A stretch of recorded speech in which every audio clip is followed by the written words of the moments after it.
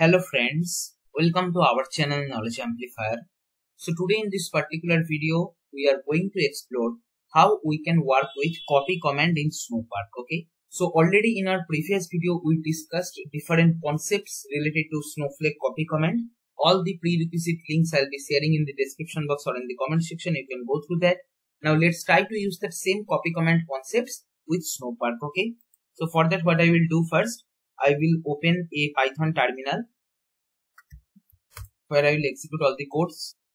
And here in Snowflake, I have already created a database, and using that database, here I have created a file format, CSV file format. And then here I am creating an external stage pointing to an S3 location. Okay. So here if you see in our S3 location, already I created a bucket with the name CSV Storer Testing. And there are two folders are there. One is load demo, one is unload demo. So here in load demo folder, I will be uploading some file, and then I will use copy command to load the data in Snowflake table. And as we know, using copy command, we can unload the data also. So what we will do at the end of our discussion, we will do one experiment with unloading copy command concept also, that we will try to unload some data using Snowpark copy command. Okay, right? So here if you observe, I am creating that particular Snowflake external stage pointing to this particular bucket, so that the both folders load demo and unload demo both will be accessible. I am using access key and secret key based authentication. You can obviously use IAM role based authentication, not a problem. And now here, as of now, if I execute list command, here I will get nothing, because as of now no data is there. Now here what I will do, I will upload some files in load demo folder and we will try to ingest them using copy command. Okay. So here we are having some files. We are again using that iris dataset only. Here if you observe that here we are having Setosa class, and ID column is integer type, sepal length with petal with a double type, and the last column is varchar type. Okay. So let's upload this particular data.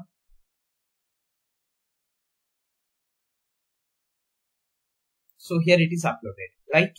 Now here we have to first execute this all imports. We'll do that. That is done.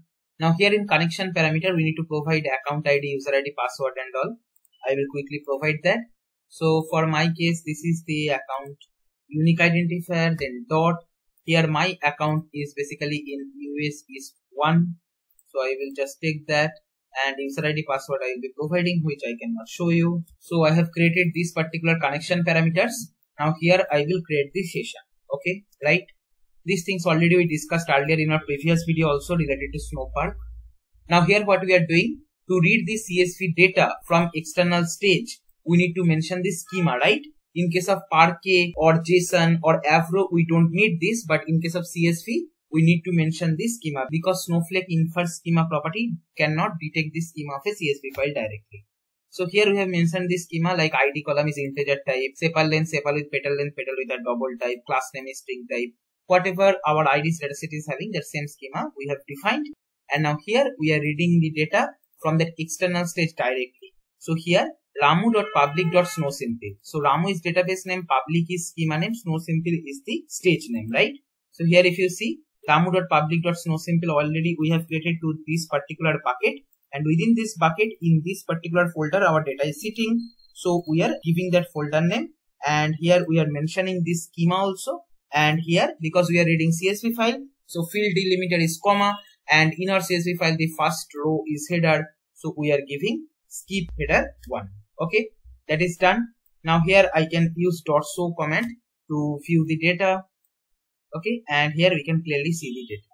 So earlier we discussed that we can use .write, and we can configure the mode as append or overwrite to write the data in a Snowflake table from external stage, right? So here let's use first the write method, and suppose the destination table name is IDs data write. So let's check in Snowflake whether that is existing or not. Obviously it will be not existing because we created the database freshly, but still execute this select star command, and here you see it is not giving any outcome. Okay. Now here I will execute this write mode. Then we will compare what is the difference in between copy command and this one. So one thing which you can see, it is not returning any output or metadata information, that how much data it has loaded, whether it faced any error or not, nothing it is returning. That is one point which you can easily see, that directly went to the next console. Okay. So here let's see whether the table got created or not and the data got ingested or not. So here see, the data got successfully ingested, right? And here in this particular table, as we know that Setosa class is having 50 records, so that 50 rows it is clearly showing. Okay, cool. Now if I again execute write in mode append manner, then what will happen? Again the same data will be appended in the IDs data write table. And as of now, as we can see in this IDs data write, there are total 50 rows. It will be changed to 100 rows because same 50 duplicate rows will be ingested in the same table. Okay, right? So here that query is executed. If I execute this particular one, here you will observe that currently the number of rows it is showing as 100. Okay, right? Because in append manner we are writing the data, so continuously it will be appended. It is not like it will act like copy command that once it insert the data, it will not insert again, right? Now let's execute copy command. So if you want to load the data using copy command, then you can use copy into table instead of write. Okay. Here we are copying the data in IDs data copy table, which is a different table, which is obviously not existing as of now. So here it is not there. And earlier, just all we have done that in this data frame, we have read the data from external stage, and here we are writing this particular data. Okay. So here see, the data got written. The first difference what you can observe with respect to write mode is here in this copy command, it is returning the metadata information. What file it has loaded, what is the status, how much rows it has parsed, how much rows it has loaded, whether it faced any error or not, in what line it has got error. All this metadata information, this copy command is returning what our write mode was not returning. Okay, right? So let's now see whether the table has data or not, or the table got created or not, and see, yes, it is there. IDs data copy earlier it was not there, and now we can see 50 records got loaded.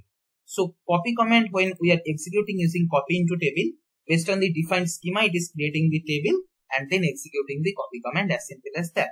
Okay. Now let's see another property of copy command is maintained or not. That is, if I execute again the same copy command, as there is no new file in this external stage, already the Setosa file is loaded, whether it will append that same set of data in this particular IDs data copy table, or it will ignore ingesting that duplicate data. That's okay. So I will execute that again, and see, this time it has returned copy executed with 0 file processed. Okay, that is, we already know that copy command is intelligent enough that it only load that modified data or new data, right? So that's what same thing is happening here also. In Snowpark copy command, when you are using, we have seen that because in external stage there is no new data. So if I execute cdirect start from IDs data copy, here 50 rows only we will be getting. It is not like in write mode, when we have executed 2 times, then we observe 100 records, right? But due to copy command's property, we are seeing 50 records only. So these are 2 major differences what we have observed till now with respect to write mode. Number 1 is write mode don't return anything, whereas copy command return all this kind of information about the load. And second point what we have observed is the copy command is loading only one file once, as we have seen in SQL query copy command also. Okay. Now here we will observe the second case, that is file we will try to ingest which is having some error in it. Okay, right? So let's observe such file.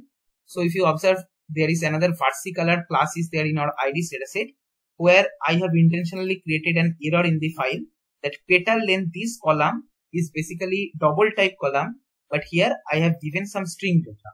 Now let's try to ingest this data using write mode and copy command. Okay. So first here I will load this particular data in our external stage. Okay, right. Now here what I will do, I will try to write the data in append manner again from IDs flower date. Okay. And see here, this time it is showing exception that 4.2 hello world is not recognized.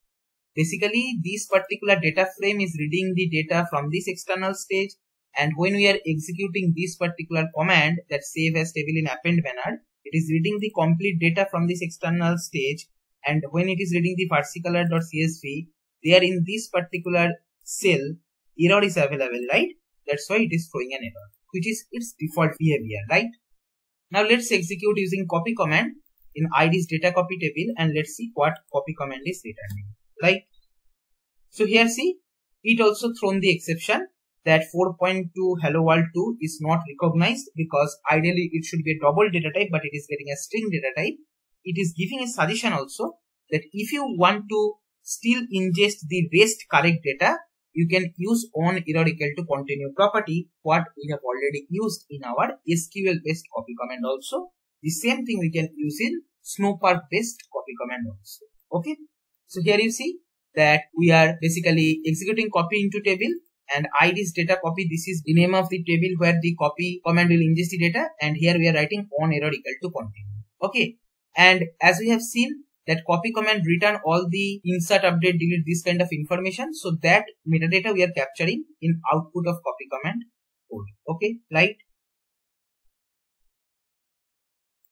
So here I will execute now. So here it got successfully executed. Now let's see what we got as output of the copy command. Okay. So here it has returned something which is basically row object, which is a bit hard to understand. So let's convert that to data frame using Json.create data frame. And then here let's execute .show on this data frame to read it. Okay.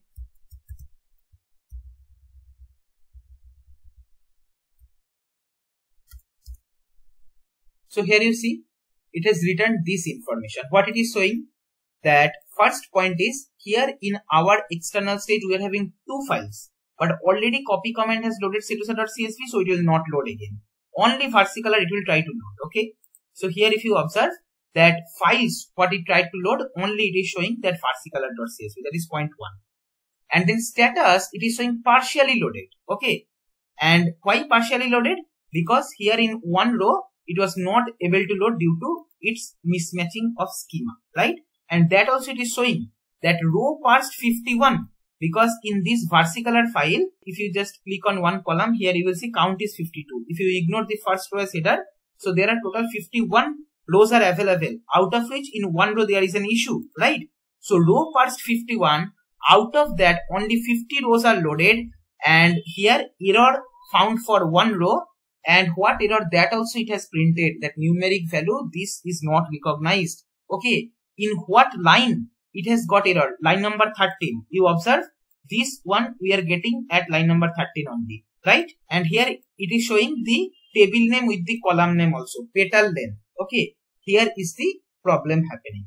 So the complete information you are getting, just like when executing copy command, when I get some error, then it shows in the result set, right? That this file is partially loaded, this is completely loaded and all. Same thing, this Snowpark copy command is also shown. Okay, right? So I hope you understood this on error continue property. Now let's see another property what we have done in SQL also. But before going to that, let me show you the table. So here ID's data copy. Earlier 50 records were already there. Now from this versicolor file, ideally 51 rows should be added, but one row has error, so 50 more new rows should be added.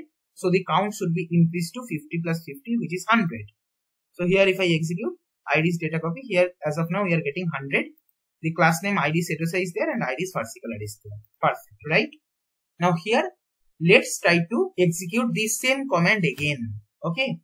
Here see it has returned that copy executed with 0 files processed. Why? Because in our external stage we are having two files which already we loaded using Snowpark copy command.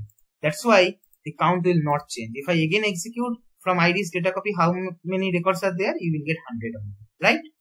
Now if you recall, if you want to reload the data again which is loaded by copy command, that is if you want to ignore the default property, you can use force equal to true. We used this in SQL.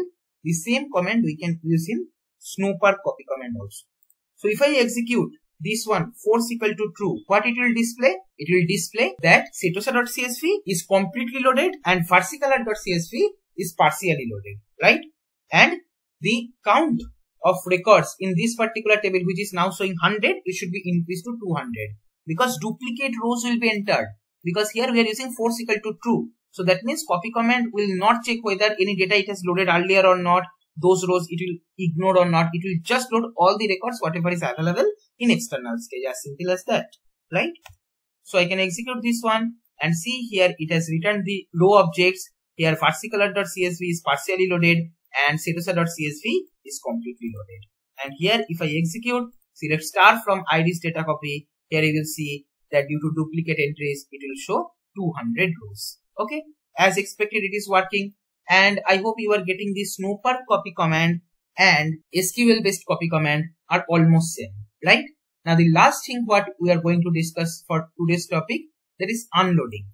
Not only for loading the data from external stage or internal stage to Snowflake table we use copy command, but for unloading the data to external stage also we use copy command, right? So here what I will do, first let's read some data from a Snowflake table for unloading purpose. So already we have ID's data copy table, so I have read that. And suppose you are doing some aggregation on top of this data, like based on class name, you are doing group by, then minimum of sepal length, sum of sepal width, maximum of petal length, group wise, how many count are there, all these things you are computing, okay? So I can easily execute .show command to get all this data. Here we can easily see that particular and setusa both are having 100 count, which is obvious, right? Because we ingested duplicate records using force equal to true, right? Now suppose these statistics, this summary, we have to unload in this S3 external location, that is unload table, as of now which is empty.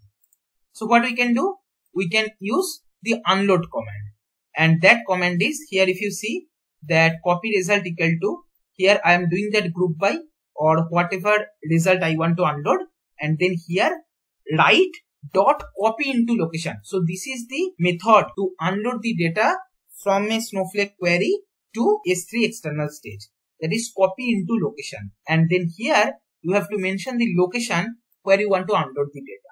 So this is our external stage, and then here this is the folder and the file in which the data will be unloaded. This particular statistics I want to unload, suppose that name is data3.csv, okay?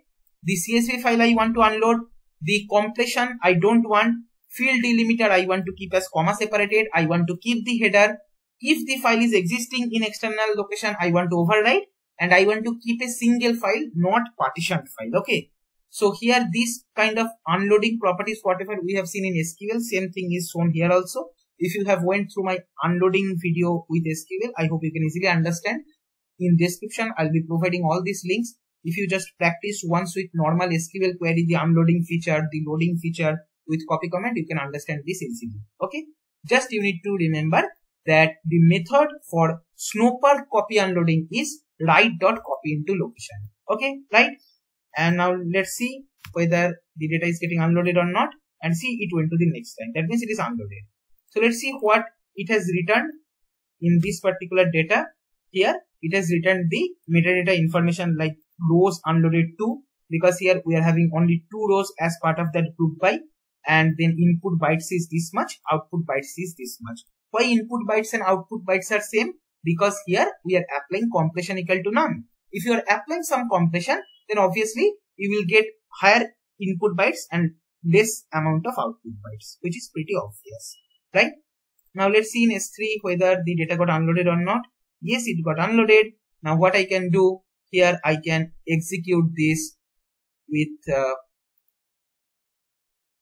query with S3 select CSV file and select star from S3 object. I can run this particular SQL query, and here you can see that same data, ID is particular, ID setusa, 100 count, and all other statistical information what we were getting using this particular group by, that same thing it has unloaded. So I hope you understood using Snowpark copy command how to load the data and how to unload the data. It is same like what we work in normal SQL query, same kind of concept we can implement in Snowpark also. I hope you understood this. All the documentation link also will be shared in the description box. If you go through that documentation link, you will understand some more functionalities related to all these methods and play with it and try to implement the same. Then you will understand this particular concept in much better way and implement in your project, right? All the course help will be provided in the description box or in the comment section. This is all for this video. If you find this video helpful, then please like, share and comment. Subscribe our channel if you have not subscribed till now. And don't forget to press the bell icon to get the notification of our latest videos. Thank you for watching.